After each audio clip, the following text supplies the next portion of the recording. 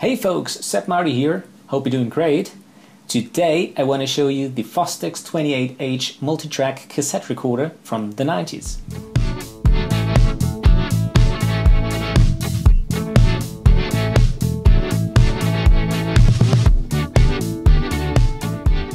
So the unit features 4 tracks.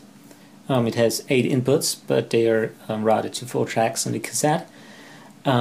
You have the normal tape out, so line out, you have one auxiliary channel, you have a monitor out, and of course also a headphones out, a pitch wheel, and 2 inserts for a pedal where you can make punch in and punch out recordings on the go.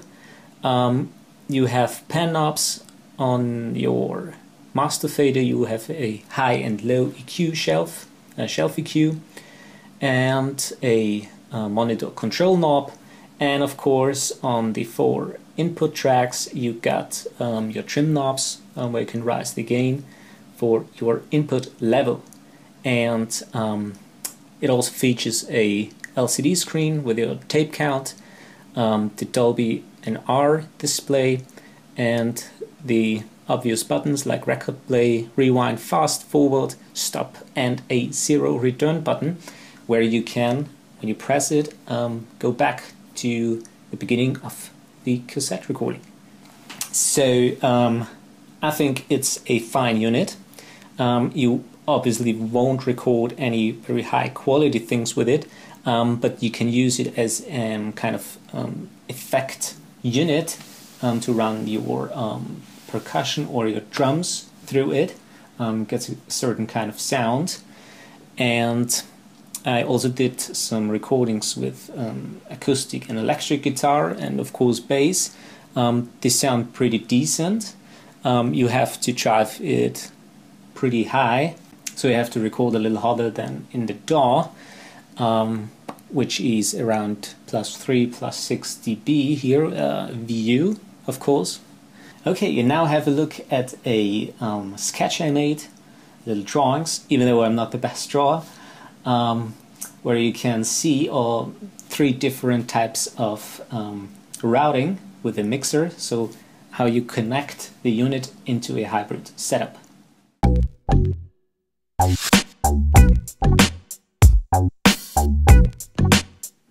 Okay, so let's take the Fostex multitrack cassette recorder. Firstly, you want the outputs connect to your interface, and from there to your computer and your DAW. And now there are 3 options for inputs. So the first one would be that you take your inputs like guitar or your vocals or your keyboard or whatever you have, and connect them directly to the inputs of the Fostex. The second option would be that you take all those inputs and connect them to a mixing board, and from there to the Fostex. And the third option is the option that I'll take. You connect the inputs directly to your interface and DAW, and from there to the mixing board, and this gives you the possibility to use the plugins as hardware when recording. Okay, so then I'm gonna record some drums from Logic Drummer, which sounds like this.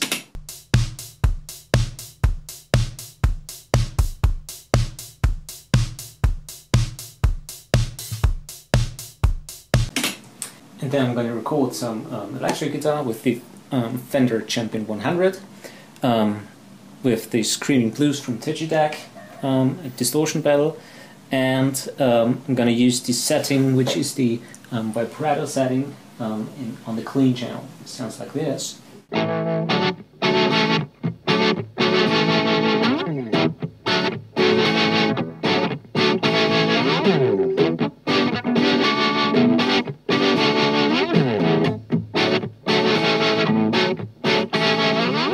Okay, and of course a little bit of bass might help as well.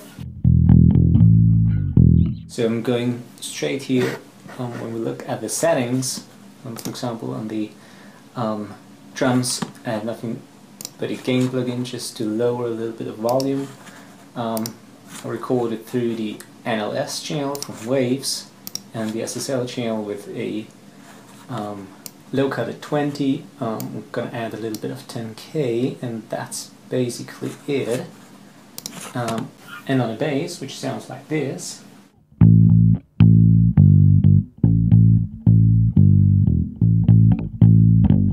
I'm gonna use the bass amp, stock Logic Classic stack. I'm gonna use the NLS channel, a little bit of compression, and SSL channel with a 20 Hertz cut, and nothing else. And the electric guitar had NLS channel and also the SSL channel, and everything is routed to group number 7 and 8, and then recorded on track 1, 2, 3, 4. I'm gonna record the drums and one guitar simultaneously on track 1, 2. The left guitar will probably go to track 3, and the fourth will go. The fourth track will have the bass. So I'm gonna record now a little tune, just a couple of seconds, and I'm back in a minute. Okay, now as everything is recorded, I have here my templated track 1, 2, 3, and 4, which are obviously the tracks of the tape machine, and they're routed out to the mixer on 1, 2, 3, 4. I have engaged the record button here and the input monitoring, and now we're gonna rewind the tape. Oh, it's rewinded. Now hit play just to have a listen how it sounds. Okay, here are your drums, track 1, 2, and now might the left guitar come in.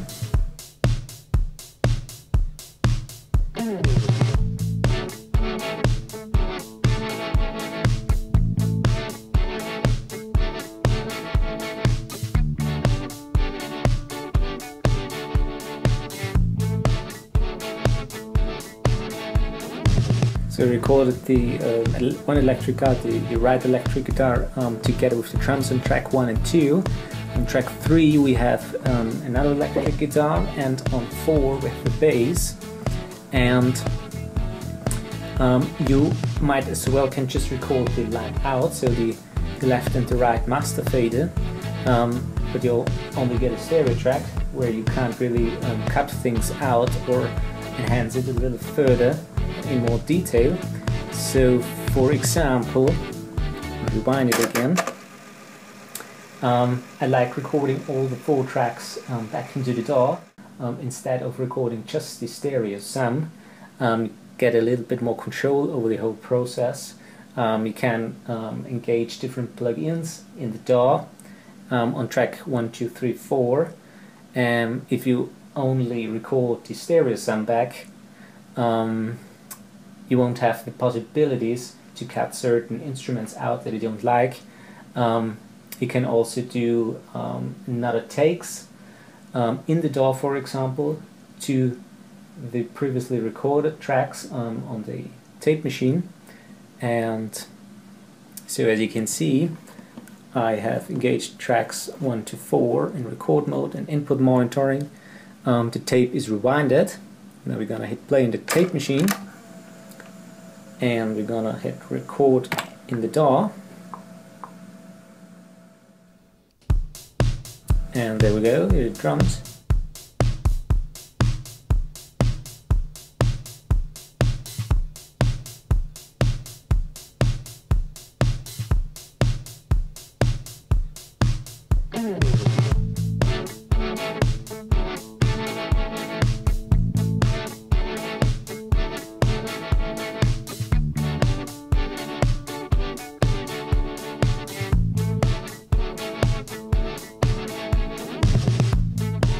Okay, so let the record through, and I'm back in a minute. Okay, so all the 4 tracks are now in the DAW. On the first 2 we have the drums, and on the right side the first electric. On the third we have the left electric guitar, and on the 4th track we have the bass. And for example, when I want now on the third track the second electric to come in a little bit later, for example on this beat here, I can cut it out just like that, delete the first one and clean everything a little bit up. Also in the beginning, and those are things that you can't do on the tape, and it's very convenient to record it back into the DAW, and of course not to only record the stereo sound. That's one reason that I like to record all the different tracks back into the DAW, so I can manipulate and enhance them a little further. So let's listen in here.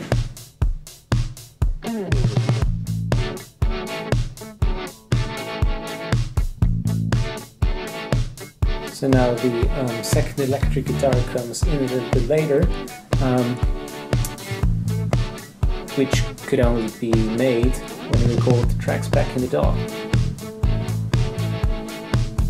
And even further, for example, we can now engage a little compression here on the guitars and on the bass. I engage the bus compressor here from the drums, which is a DBX compressor in my rack, and we can also engage a little EQ that I set in beforehand. So without EQ, sounds like that. I'm gonna bring in the EQ.